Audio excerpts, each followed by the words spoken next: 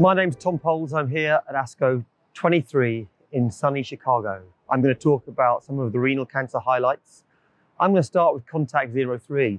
This is a randomized phase 3 study in patients with clear cell renal cancer. They've got advanced disease and they've had previous treatment and they've most recently progressed on immune therapy. The trial compares cabozantinib, which is a VEGF-targeted therapy, with cabozantinib plus atezolizumab, which is a PD-L1 inhibitor. The results were really conclusive. They conclusively showed that the addition of atezolizumab, which is basically continuing with more therapy, has no benefit over cabozantinib alone. The OS results, the PFS results were really clear, and there was more toxicity by giving the combination. And therefore, we're in a scenario currently where once you've had your frontline immune checkpoint inhibition and the patient has progressed, giving further immune checkpoint inhibition is not currently recommended. So in some respects, it's a practice-informing trial because many of us have been sequencing these drugs in the past. It suggests to me that you get one good go at immune checkpoint inhibition and retreatment after progression is probably futile. I think that's an important finding.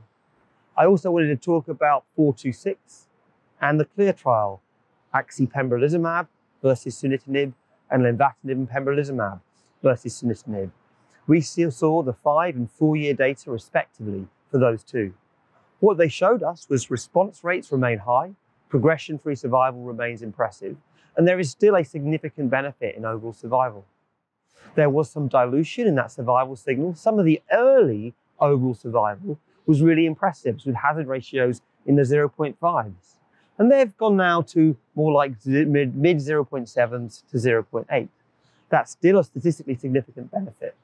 People try and do cross-trial comparisons between this data set, the Ipi-Nivo data set, and the Cabo-Nivo data set. What I can tell you is that each of these landmarks, the confidence intervals as we go out, overlap. And essentially, therefore, this cross-trial comparison is somewhat futile. It's still the case that all of these regimes are a standard of care. It's still the case that you can choose the regime. I accept that Pembro, Ipi-Nivo, Cabo-Nivo have higher response rates and longer PFS. I also accept that the long-term data of Ipi-Nivo appears to catch up with those combinations, and so the 4 and 5 year data has similar survival. I still believe that you should pick one of those regimes and use it well. Each of the regimes has an advantage. Ipi-Nivo, you don't have the long-term VEGF TKI therapy. Pembro, I think axitinib is easy to give. Len-Pen has the highest response rate, and Cabo-Nivo had that quality of life data that we liked. This is, again, practice informing. I don't think it's going to change guidelines, but we're learning more and more about this disease.